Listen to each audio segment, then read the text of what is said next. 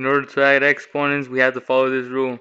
X to the power of any number n times x to the power of any number m is equal to x to the power of any number n plus any number m.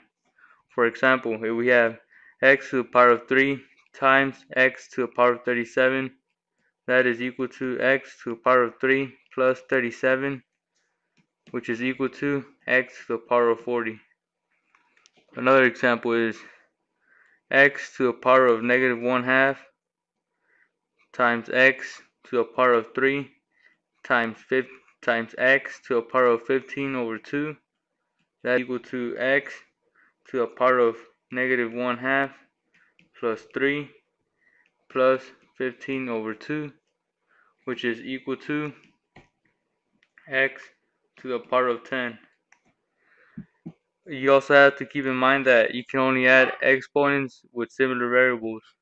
So if we have x to the power of 3 times y squared times x to the power of 11 over 2, that is going to be equal to x to the power of 3 plus 11 over 2 times y to the power of 2, which is equal to x to the power of 17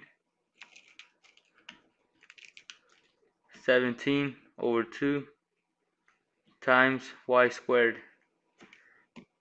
Here the only two numbers that we added were this one and this one because both of them had the same variable x, and we just left that as it is.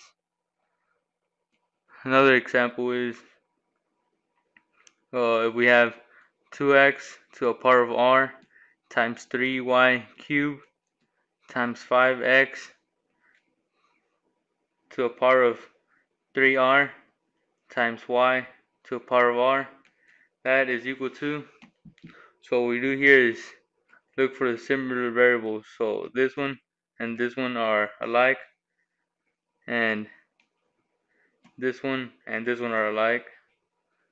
So we get 5 times 2 is 10, so 10 x to the power of 3r plus r times 3 and 1 is 3, so 3y to the power of 3 plus r, and that is equal to 10x to the power of 4r times 3y to the power of 3 plus r. That's our answer.